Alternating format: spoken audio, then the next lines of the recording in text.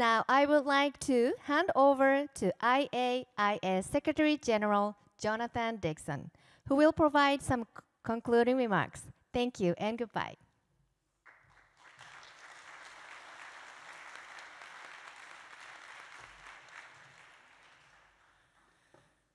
Well, great.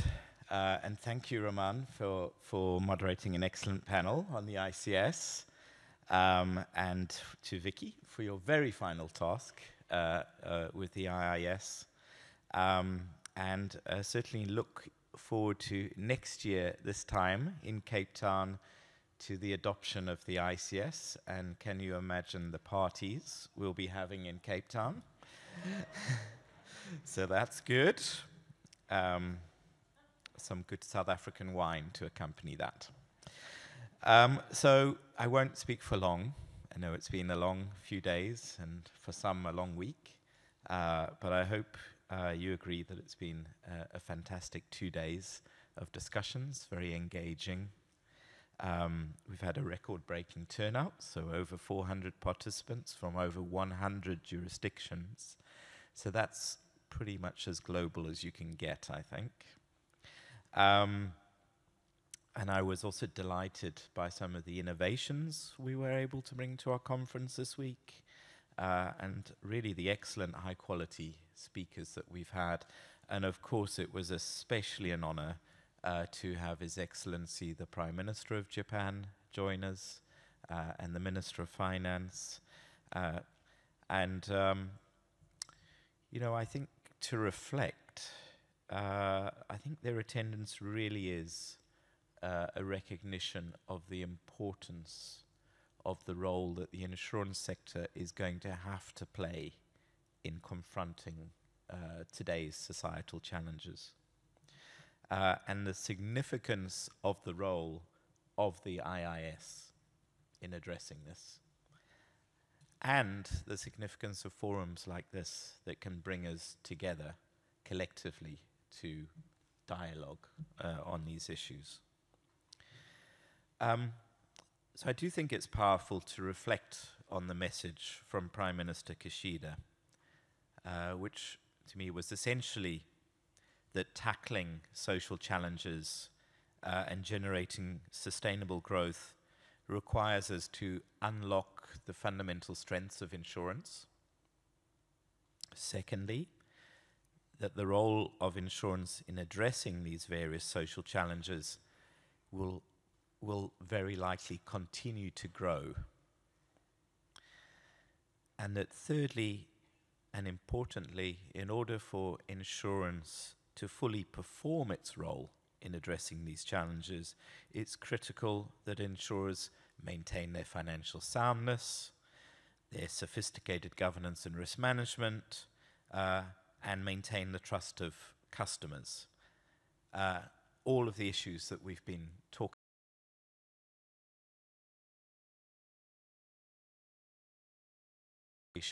and supervision is key.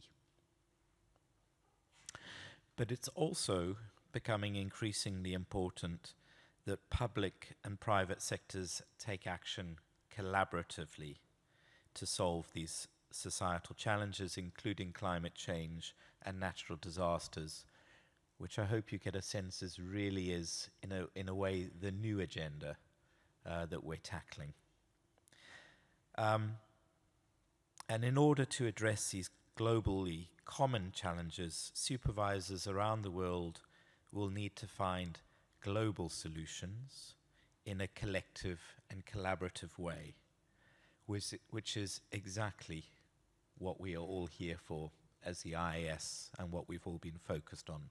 So to have, I think, the endorsement of what we are setting out on from such a senior leader, and endorsement of the shifting priorities of the IAS is much appreciated. And we truly also appreciate the leadership of our new Executive Committee Chair, Shigeru Ariazumi, from the Financial Services Agency of Japan, and look forward to the support that I know Japan will be able to provide to this new agenda and these new priorities. So turning to the last few days, I hope you'll all recognize the steps that we've taken to increase engagement and dialogue at our annual conference, including the roundtables, in response to your feedback. I really would like to thank the team for these innovations. And as always, we aim to improve these events, so ongoing feedback is good. And here's the way you can do it through this QR code. And if you do it hot off the press today, that would be great. And so that's it really, beyond obviously the thank yous and to all of those who've made this week's meetings and conference possible and for them to run so smoothly. So of course I'd like to thank Shigeru, but also his team, in particular Jun Kusumuto, but the whole of the rest of the team for their excellent planning and support. We heard hospitality and execution, I think, really came together this week. But also to the team at the Secretariat. I have to mention Joe, Melanie, Malou, but really this was a collective effort. So to the whole team, thank you for the outstanding foundation for these discussions. And that's it from me. Beyond leaving you with a video from our next hosts, from, of course, my home country and the Rugby World Cup champions, from South Africa's Prudential Authority and the Financial Sector Conduct Authority, who will be jointly welcoming us warmly in beautiful Cape Town for the IAIS annual conference in December 2024. Thank you, goodbye, arigato, sayonara, and safe journey home. Thank you.